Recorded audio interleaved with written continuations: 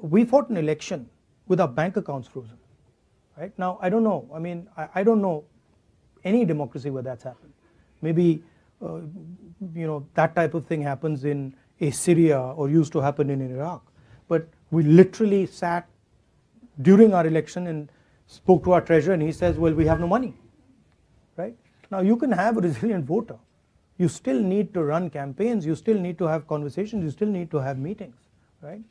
I've got 20 plus cases with me. I'm the only person in Indian history to get a prison sentence for defamation, right? We have a chief minister who's in jail right now.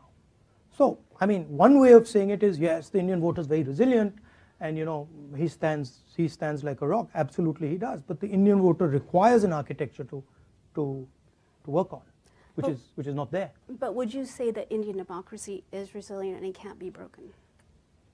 Well, I can say to you that Indian democracy for the last 10 years was broken. But it's on an upward trajectory. It's fighting back, but it was broken. I have seen the government of Maharashtra just being taken away from us.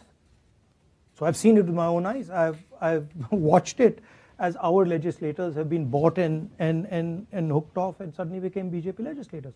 So Indian democracy has been under attack, has been very badly weakened, and now it's fighting back.